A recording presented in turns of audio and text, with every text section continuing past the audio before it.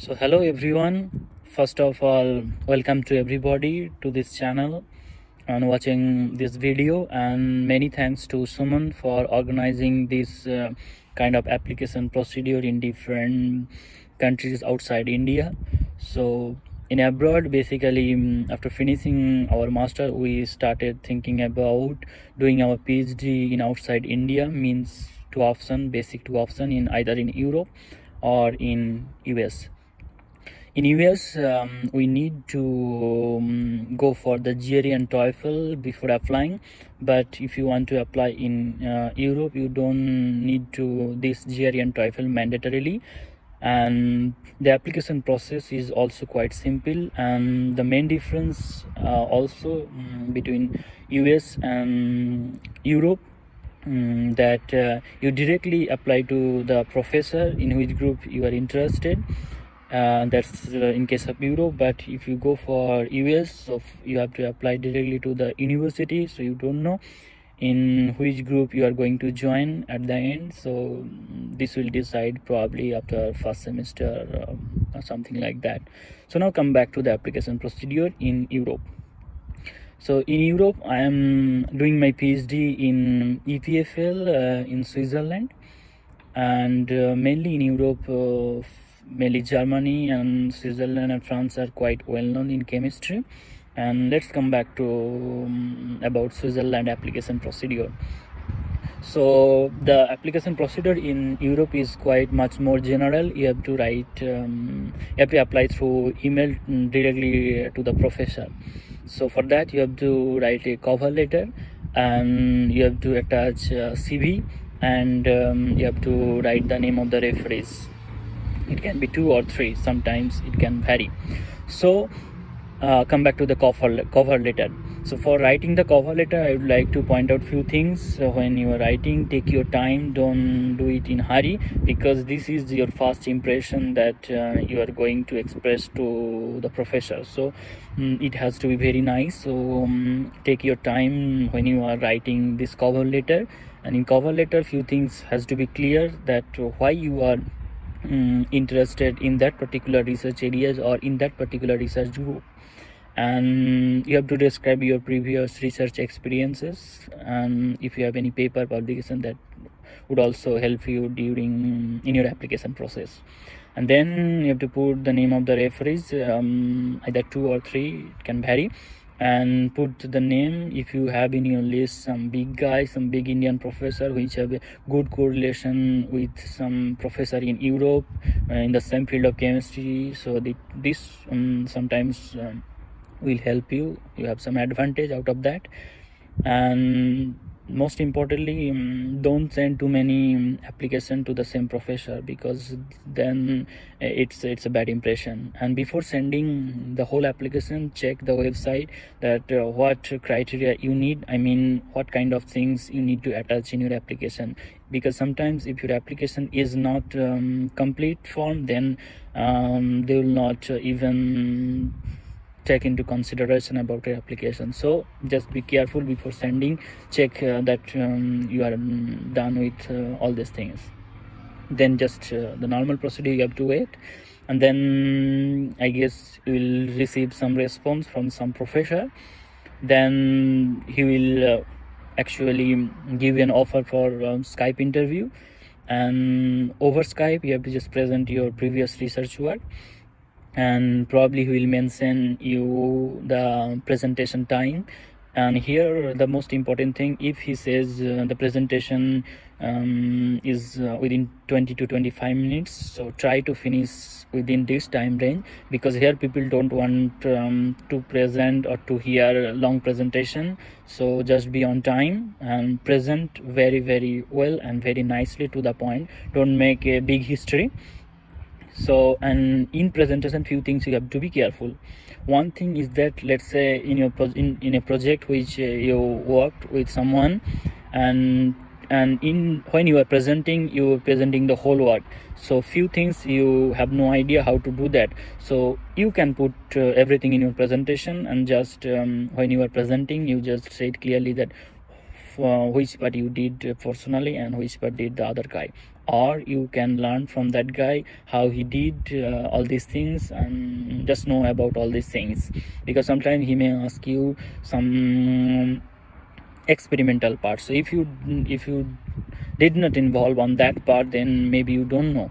And if you don't know anything, just be clear that you don't know. Don't try to pretend that you know and you are saying something very absurd thing. That's a very bad impression. Sometimes if you know something, you are clear that you don't know. It's quite clear that it's impossible to know everything for a particular person, so you may not know a few things. So that's, you have to be clear. Then that is done, maybe he can ask you some basic synthetic problem out of that, just to check basic knowledge. So interview is done. Of course, you can ask a few general things if you are interested on that professor, so you are quite free to ask him. Then you have to wait for his response. So let's say by good luck you got the response from the professor for the second round on-site interview. So for that one, you have to apply to the university online portal. So you'll apply, because you have to apply, otherwise because they will pay, basically university will pay your all the expenses like the flight cost and also the hotel. They will book for you, so you don't have to worry about that. Just you will come here and you have to present your same research work in front of the whole group member, as well as professor will be also there. So you presented the same discussion with the members.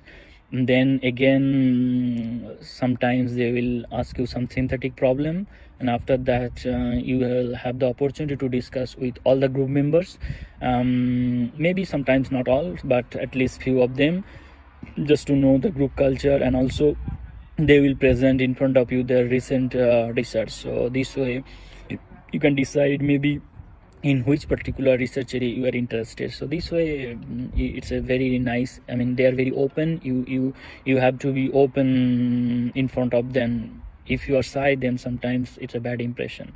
So they will think that this guy is quite shy and he's not that much interactive with us. So you have to be interactive so that they had a good impression on you.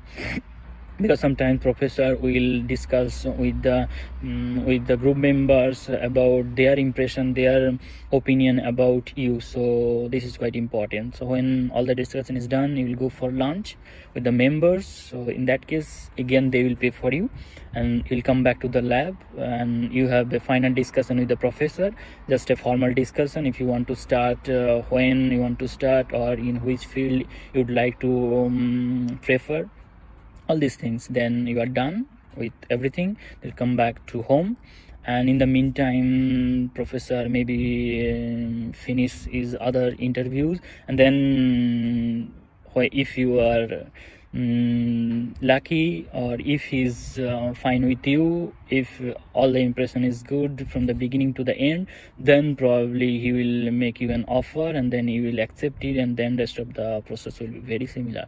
Because then the secretary will contact to you about all the visa procedure, and then you will come here, you will finish all the administrative stuff. And here the painful thing is to find an apartment, because there is no option to find apartment if you're outside Switzerland. So if you are in Switzerland, then you can find your permanent apartment, but you can find some temporary option outside from Switzerland, so through Airbnb or through some other option in Facebook group. So you have something. But in other cases, when you are here, everybody is very helpful. Everybody will help you how to do all these stuff, and the lab environment quite good. Everybody is quite friendly. And here, even not inside a group, even with different group, all the people are quite friendly. You can discuss with different things about chemistry, about outside chemistry, about life.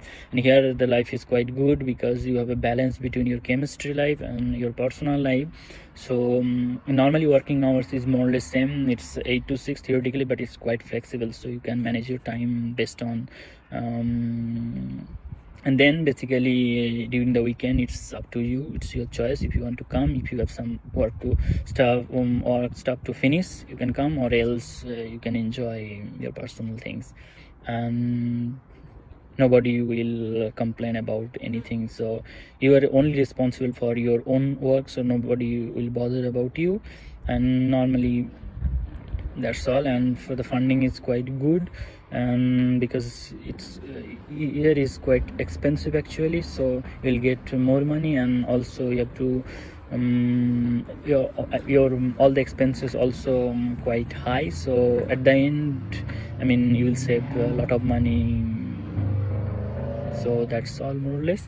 And for about the PhD course here, normally it's quite different from Germany, that we have to finish some credits. So after 1 year you have to write a report, and you have to prepare for the exam, that the candidacy exam, so you have to pass that exam. This is quite important. So that is done, and during the 4 years you have to finish 600 hours as a teaching hours. That is different from the Germany, it's more or less like US. So you have to finish this teaching hours during your 4 years PhD. So that's thing. This is sometimes quite interesting, because and for me, like, if you don't know French, then like you have less option for the teaching duties, because few courses really you need to learn French, you need to speak French. So otherwise you have the small option for your teaching duties. Even for the language, you can learn the language, because there are many courses from the university language center. It's free for the PG students, so it's quite interesting. And that's all more or less. Good luck for your application, and many more thanks to Suman for organizing this with all these people who are doing their PhD postdoc in outside India, either in Europe or either in US. So it's a good collaboration with Suman, and thanks all of you for watching this video, and good luck.